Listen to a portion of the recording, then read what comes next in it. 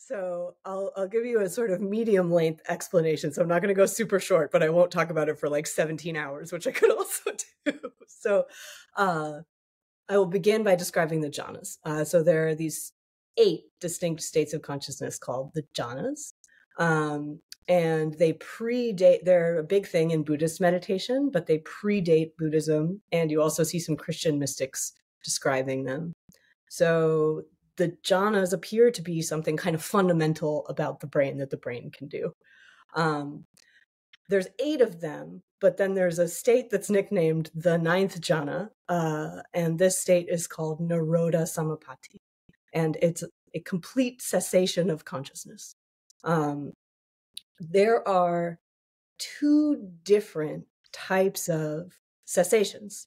There's the Nirodha type, which depending on your intention, can last minutes up to days.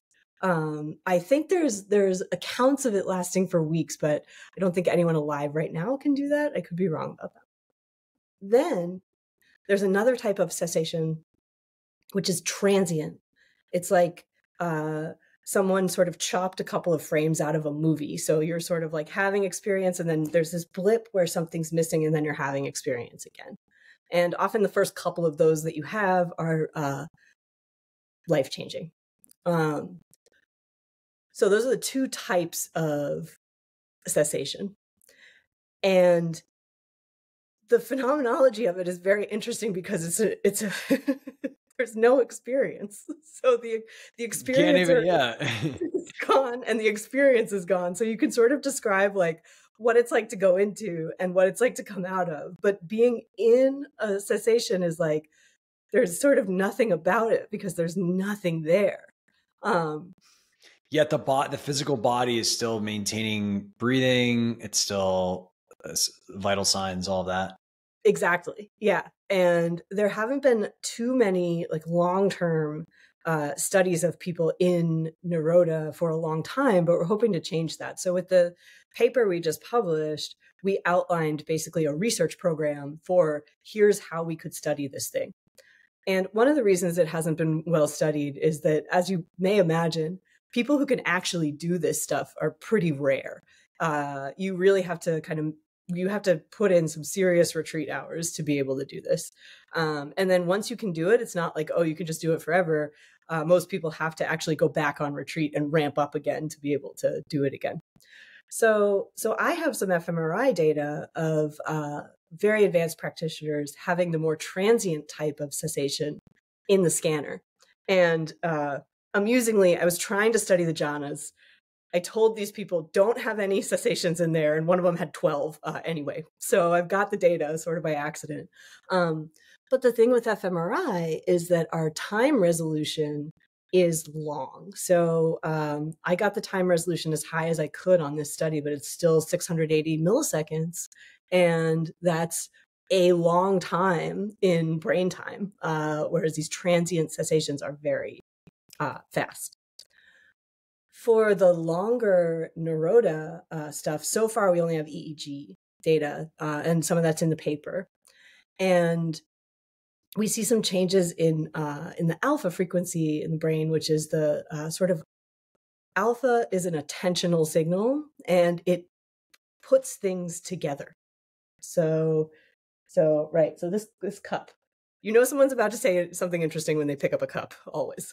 So this cup, it has a shape, right? And it has color, and it has this pattern on it. And these lines have a particular orientation. All of those different properties are processed in completely different places of the visual processing hierarchy. It's like, you know, this is in Kansas, and the shape is in Kansas, and the color is in California. And yet somehow we perceive this as a holistic, as one object. And that's alpha. Alpha binds all of that together so that we can sort of like clump things together and make sense of the world. And we see in Nirodha, the alpha rhythm becomes much less organized. So there's a suggestion there that perception is kind of decoalescing, decohering. So that's very interesting, but there's much more to be done in that direction. And so Our limits are the resolution of our tools, the sophistication of the questions that we can ask, and the strength of our experimental design. And those will always kind of track with our practice, or at least speaking personally for me, I can kind of tell where my practice is by the kind of scientific questions that I'm trying to ask. Interesting. Yeah. Yeah, that makes sense. It's like your level of sophistication and inquiry is congruent with the depth of experience. Yeah, and you can't answer a scientific question that you can't think of. So this is why the scientific community is great, is we're all kind of in this discussion together, and we're making the questions that we can ask. It's really about the quality of the question. We're all making the questions we can ask better. Thank you for checking out this clip. If you want to see the full episode, you can do so by going up here. I hope you have a wonderful day.